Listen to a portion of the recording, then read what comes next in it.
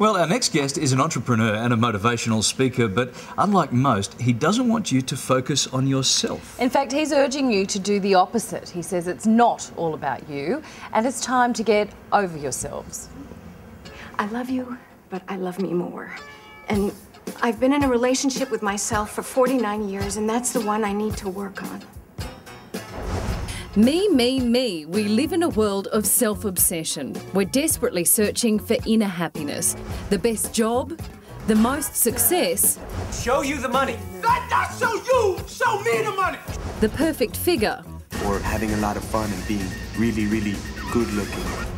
Australian entrepreneur Andrew Griffiths is here to change our attitude. He's the author of The Me Myth, a book that tells us to get over ourselves. And in doing so, we can achieve greater success than ever before. Andrew Griffiths, we salute you. You joins us now from Cairns. Good morning to you. Why do you think the world has become so self-obsessed? Well, firstly, I salute you and Larry back. I think the world's become so self-obsessed because we're bombarded with so many messages that's telling us how to think about everything, how to act, what to buy, who to be with, who to not be with, all of these things. This bombardment of information actually leads to a sense of what I call over-analysis paralysis. And that means that we don't have anything else to do except focus on ourselves. So that's where we're at today, me-centric. Yeah, what are 3 ways people can change their narcissistic ways, their behaviour? Well, first and foremost, Larry, I think we need to let go of the past. Too many of us are still living based on things that happened to us 10, 20, 30, 40, 50 years ago. Let go of them, for goodness sake, and just get on with life. Secondly, I think we need to learn the art of empathy. Rather than thinking it's all about me all the time, actually learn every day in every interaction to put yourself in the shoes of the people that you're actually engaging with and look at life from their perspective. Amazing things happen when you do that.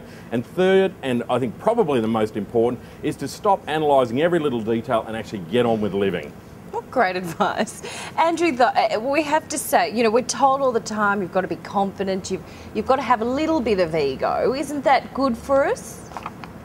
Well, I think it actually is, and I think that it is great to have a sense of ego and self-esteem that comes with that.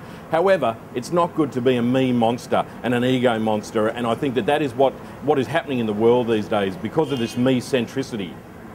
I'm so glad that we work in television because we don't get a lot of that going on in our business, so we're kind of free of that. So basically sitting here, we don't understand what you're talking about. I made you muffins today. I know. Oh, get over yourself. It's a foreign It's language. all about you, my muffin. Sorry, me. Hey, what if you're a perfectionist? What if you want to make the perfect muffin?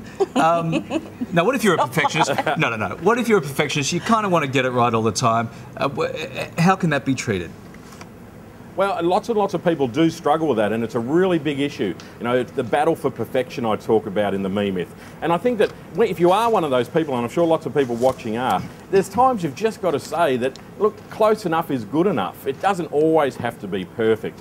I think you also need to perhaps believe the fact that people love you for who you are, not what you do. And so many of us are tied into, our self-esteem is so closely tied into what we achieve in life. And that's a battle. That's a real battle because you've got to keep achieving to think that people love you. And third, I think we've got to learn to let go again in here and create a little bit of room for serendipity and spontaneity. I think when you're in those zones, that's when the most amazing things happen in life. If you live a life that's so rigid and so aspiring for perfection, there's no room for those kind of things, and life becomes very predictable and boring. And so I guess flowing off from that, in your book you urge people to get back in touch with Mother Nature, but you're not asking us to become hippies, right?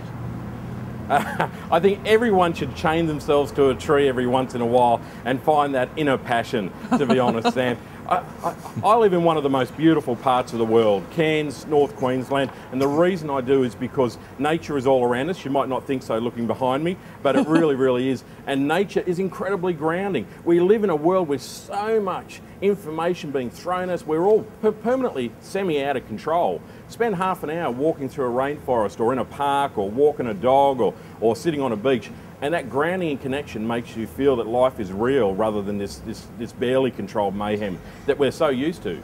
All right, Andrew, in your self-help book, you partly blame self-help books out there for all of this, so we thank you for giving us lots to think about this morning. We appreciate that. This is not. Oh, you're most welcome. Thank you. Love it. Thank That's you, right. Andrew. Good to chat. Have a good Sunday. See you later.